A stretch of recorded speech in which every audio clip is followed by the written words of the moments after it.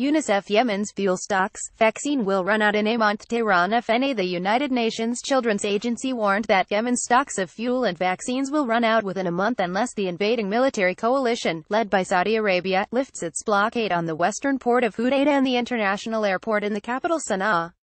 UNICEF Resident Representative in Yemen Meritxell Relano, speaking by phone to reporters in Geneva, had the alarm on Friday, adding that stocks of fuel would last until the end of November and stocks of vaccines would run out in just 1 month, Press TV reported. She further warned that fuel prices had gone up 60% and there were deep concerns about a diphtheria outbreak and food shortages because of the closure of the port of Hudaydah, which was used to import nearly 80% of Yemen's food before the shutdown. The situation that was already catastrophic is just getting worse. The impact of this is unimaginable in terms of health and diseases, Relano further added.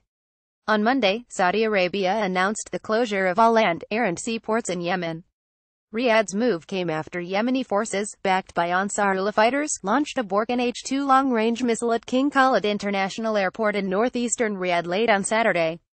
Saudi Arabia has been striking Yemen since March 2015 to restore power to fugitive President Mansur Hadi, a close ally of Riyadh.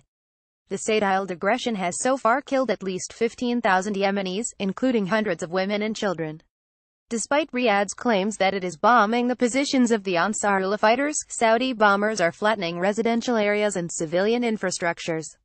According to several reports, the Saudi air campaign against Yemen has driven the impoverished country towards humanitarian disaster, as Saudi Arabia's deadly campaign prevented the patients from traveling abroad for treatment and blocked the entry of medicine into the war-torn country. The cholera outbreak in Yemen, which began in April, has also claimed over 2,200 lives and has infected 900,000, as the nation has been suffering from what the World Health Organization (WHO) describes as the largest epidemic in the world amid a non-stop bombing campaign led by Saudi Arabia. Also, Riyadh's deadly campaign prevented the patients from traveling abroad for treatment and blocked the entry of medicine into the war-torn country. According to reports, the cholera epidemic in Yemen, which is the subject of a Saudi Arabian war and total embargo, is the largest recorded in modern history. However, according to the World Health Organization (WHO), the number of new cholera cases has fallen consistently during the past 8 weeks. Nevertheless, it warned that progress against the viral disease could be reversed by the blockade.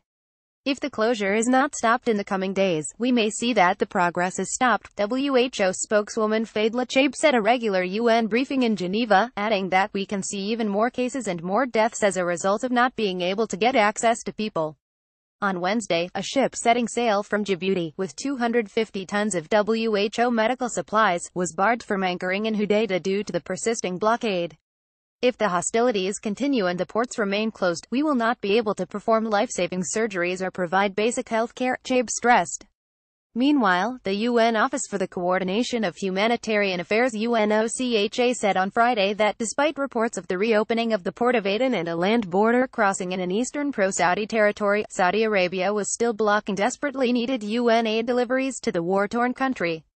Humanitarian movements into Yemen remain blocked, said UNOCHA spokesman Russell Geeky.